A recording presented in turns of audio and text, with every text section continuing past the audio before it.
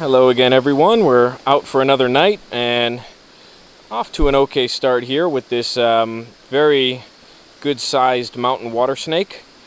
We've seen a fair few of these in the vlogs recently, so I won't spend too much time talking about it, but this is an aquatic snake here in Hong Kong and not too uncommon around lower level mountain streams, and pretty cool. They're very much like a lot of the water snakes you'd experience anywhere. They're pretty quick and like to dive in the water and do a lot of death rolling and biting, but this one's, as they go, I suppose, relatively calm. And when they're mature like this, their markings are relatively faded, but as juveniles, all the coloration in between the little diamond-shaped bands you see there is pretty bright red. So they're actually relatively attractive snakes as juveniles, and as adults they're quite nice too. Just they drab out and get a lot more camouflaged. You can see the ventrals, they've got a little bit of checkering on the belly. This one's a bit brown with a little bit of yellow coloration on the ventrals towards the neck there. But we're going to go ahead and let this one go right where we found it here. Just wanted to stop and make sure I had a chance to show you guys what we found. Alright, we'll check back in if we find something else. Okay everyone, we've got our third snake of the night. We actually saw another Cyanonatrix, but it got away. Let's see if you guys can spot this as we zoom in. Pretty far away through the trees there, we've got a roosting greater green. That's kind of our mascot on these vlogs, so I won't get into the detail, but that's a sleeping greater green way up in there. So we're going to keep walking. We've just started our walk out, but that's a little bit less than halfway through. So we've got a lot more walking to do. Hopefully we'll find some more. Check back in if we do. Alright everyone, we've got our next snake of the evening. And this time it's a very tiny juvenile bamboo pit viper. And we've seen lots of these before. It's another one of the more common snakes here in Hong Kong. But still kind of fun to see a juvenile like this. Having a little trouble with my autofocus, bear with me. There we go. Yeah, super tiny. There's not a good way for me to show you the size, but maybe I'll show you. I've got a little snake hook here. So there's the snake hook, and then let me show you the snake hook next to my hand. That's my hand. So it's a super tiny snake. It's definitely not as thick as my pinky finger, and really probably just a newborn. Very cool find. We're gonna keep moving, see if we can find something else. Alright everyone, our next snake of the night, possibly our last this evening. It's tough to say, but we're getting close to the end of the walk. So this is an oldie but a goodie, the greater green, second one we've seen tonight. This one was right on the side of the path, so wanted to give you a quick look before we let him get on his way. We've talked about these species a lot. They're harmless, largely diurnal snake, and at nighttime sometimes you can find them roosting in trees. But yeah, really great species here in Hong Kong. They often get mistaken for bamboo vipers and are sometimes stepped on or otherwise persecuted as a result. But as you can see here, they're completely harmless little snakies.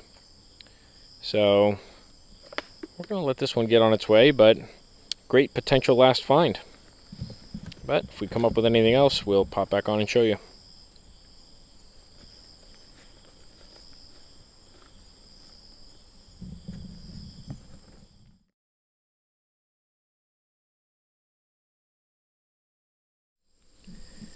Okay everybody, we're out for another night, and we've got a really nice find here. This is actually a large spotted cat snake. We found these on the vlog before, but not so many of them, so really cool to be able to show you this one. And he is in very traditional many spotted cat snake strike pose.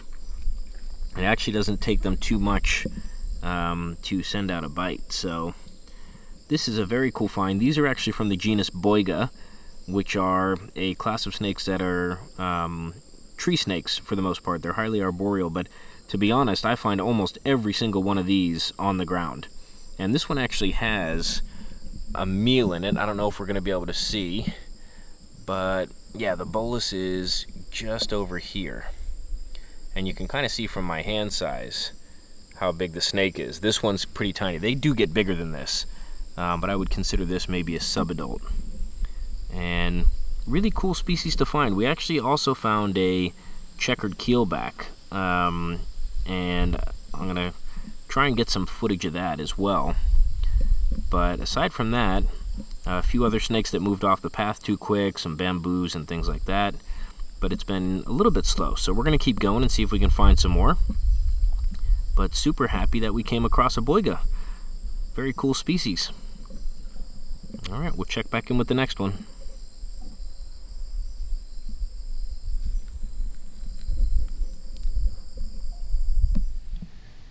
Hello again, everyone. We're out for another herping session, and we've come across a really cool find. This, for some of you who've been watching a little bit more, may recognize is a banded krait, but it's no ordinary banded krait. This is actually a juvenile. And I think we described the previous ones as relatively decent size. I believe they were around 1 meter long, give or take, and they can certainly grow much larger than that. And this one, on the other hand, is probably no more than 30 centimeters, if he's that long. And unlike the older ones, the yellow banding on these is actually quite drab. It's almost a brown color, as opposed to the either coppery, blacky yellows or the pure, bright, vibrant yellows that you can get on the adults.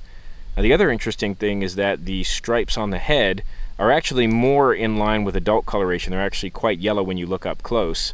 I'll try and get us in here for a closer view, although I'm not sure how clear the coloration is going to come through, but you can see there.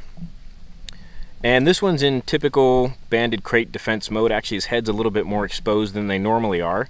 A lot of times that head will actually be tucked under the body, and the tail will be visible only. So this is a pretty good angle for you to be able to see. Now, these are highly venomous snakes, even at this size.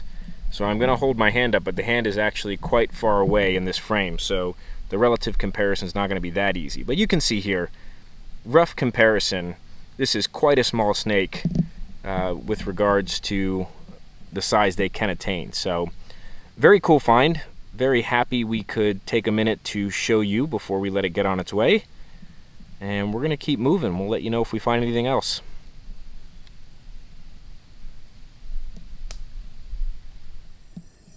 Alright, everyone, we've got our next snake of the evening. This is a oldie but a goodie, the white-spotted slug snake. This is a very common species here in Hong Kong. They are snail and slug-eating specialists. And these are terrestrial. You find these on the ground, which is exactly where we just found this guy. And they're quite small. You can see here, that's about as big as they get, maybe a little bit bigger than this, but not much more. Really specialized heads, jaws that ratchet differently on each side so that they can pull snails out of their shells, and pretty fun little snakes. I think this is the first one we found around this area, but that's because we don't come here that much. I'm sure there's plenty of them around.